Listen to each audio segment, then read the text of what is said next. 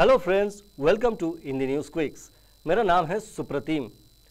Punjab Kings defeated Mumbai Indians by 12 runs in match 23 of the ongoing IPL 2022 season at the MCA Stadium in Pune last night.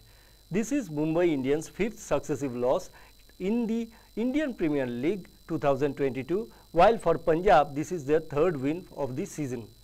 Chasing a target of 199, Mumbai Indians were restricted to a total of 186 for 9 in 20 overs.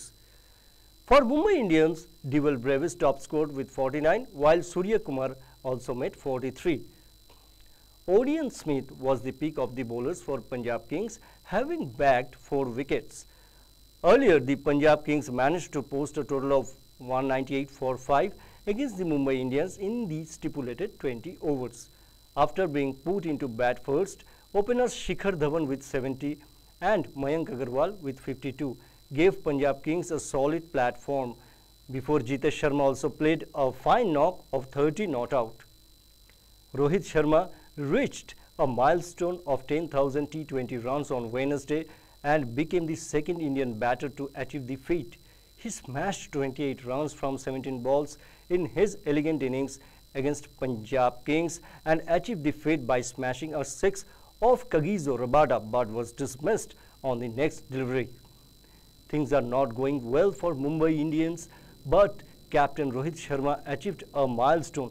He became the second Indian batter to do so after Virat Kohli. Other than Rohit and Kohli, Chris Gayle, Shoaib Malik, Kieron Pollard, Aaron Finch and David Warner have 10,000 runs in T20 cricket.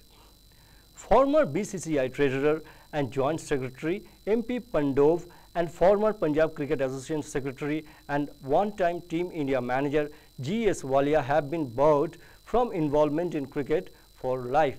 This order was passed by PCA Ombudsman cum Ethics Officer Justice H.S. Bhalla following a complaint by Gagandeep Singh Dhaliwal, Secretary, District Cricket Association Mohali, that the two veteran administrators had misappropriated and embezzled funds of PCA.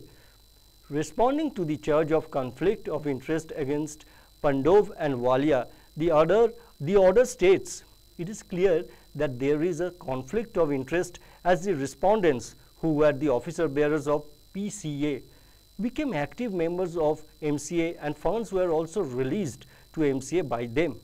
The respondents released funds from PCA to MCA. Ashwin feels the IPL is already late in using retired out as a tactical move, and after becoming the first one to do so, the Indian spinner expects to see a lot more of it in the near future. Ashwin batted at number 6 for Rajasthan Royals against Lucknow Super Giants on Sunday, but left the field after 2 balls in the 19th over to make way for Rian Parag. He had scored 28 of 23 before retiring himself out.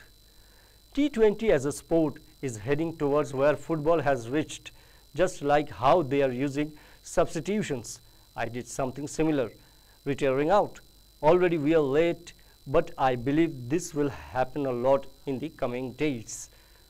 New Zealand pacer Trent, Boult and skipper Sophie Devine have been named New Zealand T20I Players of the Year in the men's and women's categories respectively at the T22 ANZ Awards.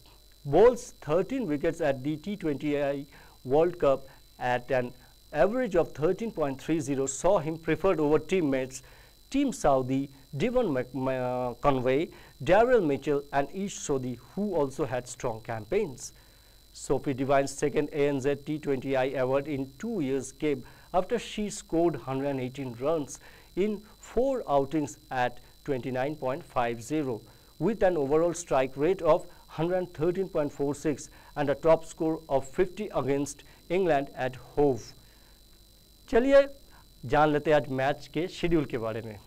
In the Indian Premier League, match number 24, Rajasthan Royals will lock horns with Gujarat Titans from 7:30 p.m. at Dewald Stadium in Navi Mumbai. तो दोस्तों आज के लिए बस इतना ही, लेकिन जाने से पहले दोस्तों हमारे वीडियो को लाइक और शेयर कीजिए, साथ ही साथ हमारे चैनल को सब्सक्राइब कीजिए और हाँ, बेल आइकन को दबाना ना भूलिए. नमस्ते.